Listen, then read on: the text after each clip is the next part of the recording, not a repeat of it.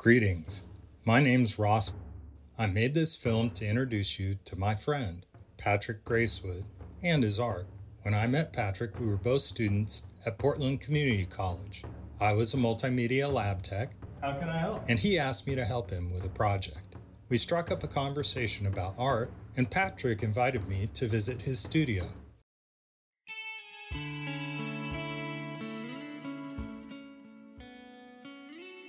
My name is Patrick Gracewood. I'm an artist and professional sculptor.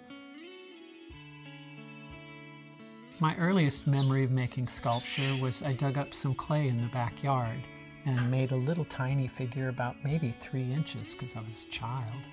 And I stuck it in the garage and I found it years later. It was kind of a personal archaeology. I didn't get my glasses till I was in high school.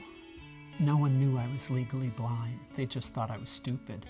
So just to be able to see the world dimensionally, I remember just being dazzled by seeing the leaves on trees and just walking around a tree and watching the whole thing shift in perspective. That living in a dimensional world has never left me. I love that. And I specialize in bas-relief work, which is the half-life between something very flat and something fully dimensional. And in that tiny space, you can create tremendous depth. When I asked Patrick who I should talk to for insight on him and his art, he introduced me to Robin Smith, who he met at Long Beach State College. They've been fast friends ever since. Robin was stoked to talk with me about her friendship with Patrick and what she knows about his art.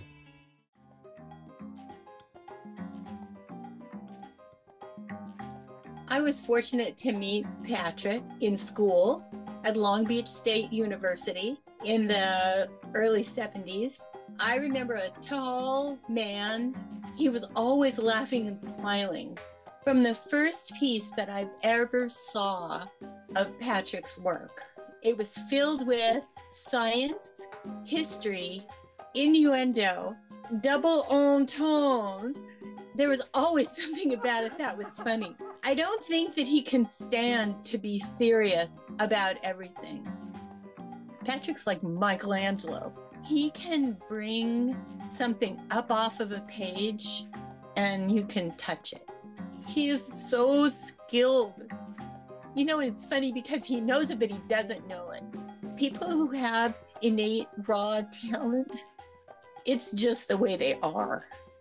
They don't get that they're on another planet. And Patrick's on another planet, has always been another planet. In college, a friend sent me a book of a Japanese sculptor who lived in the 1500s named Enku.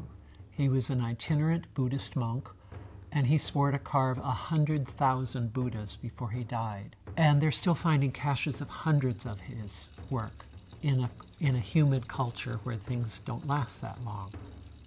Because of his vow, he had to work fast rather than, nuance and detail, so they're very direct. And that changed my idea of how to work with wood. And now that I'm working in Doug fir, it is a very low resolution material, so I have to be very direct. The nature of wood to me is really meaningful. I'm a gardener. I love the natural living world, so it's a pun.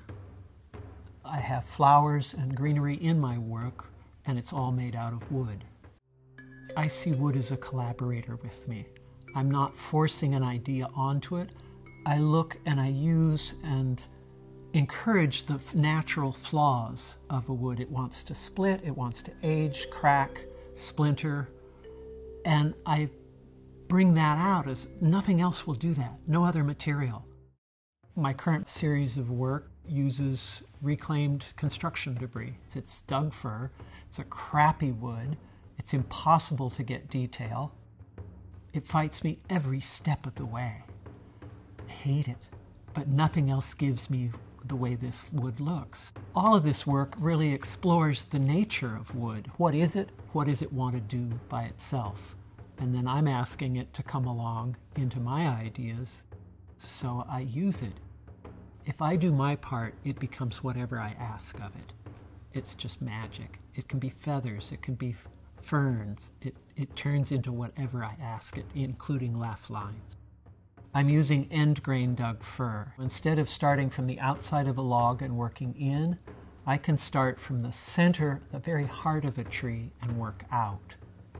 And so that blooms outward, and I'm drawing with the annular growth rings of the tree. So I compose from my drawings to using the actual tree to draw with, and then I carve to make it dimensional. The wood, once I've carved it, is very crude. The wood does not take refinement.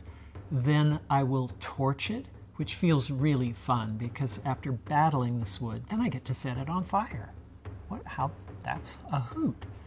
And what that does is it softens some of the directness, and it also ages the wood physically because it really stresses it, and it brings out the annular growth rings that emphasize the movement of the sculpture. It's almost like a cartoon animation where a figure is moving and there's all the arc of a movement in the wood itself and in the surrounding wood.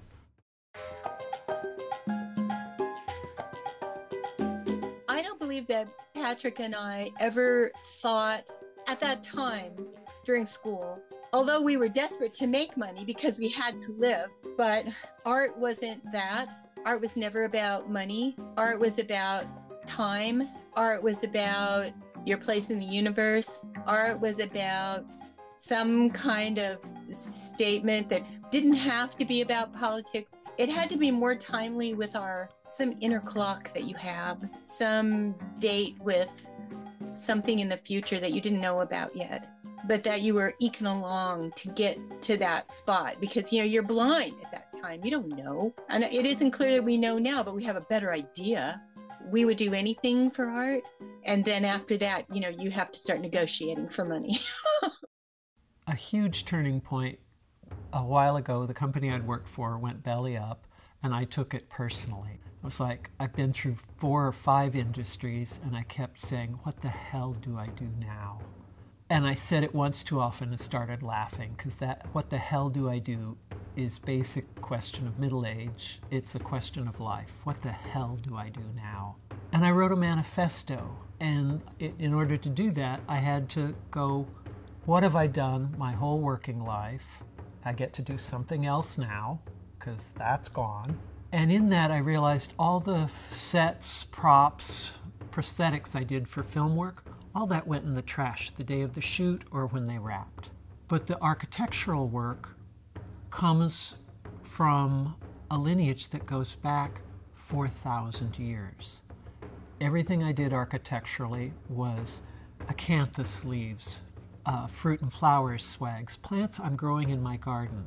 Those are living plants, but they're also living symbols that go back 4,000 years. Claiming my part of that process, I can trace that lineage back 4,000 years. And claiming that, I promised to carry it forward while I am alive. And I never expected my commercial work to merge with my personal work, because the commercial work is an urn with an endless vine on it, which symbolizes the bones of your ancestors and the living vitality of the world as we carry our ancestors forward. My current goals are to live long enough to do work that probably will take me to be 130, which means I have to take really good care of myself to be able to work at full speed. I feel like I'm just getting started. We were going to have to figure out something else for money because it was going to be about our discipline. Like it was going to be something, what we could do. But I think we had to separate what we were willing to do for art and what we were willing to do for money. I think that that's the beauty about experimenting, which is what art is. It's an experiment. That was a focus for us. That life experiment, that we were in it up to over our heads. And it was going to stay that way.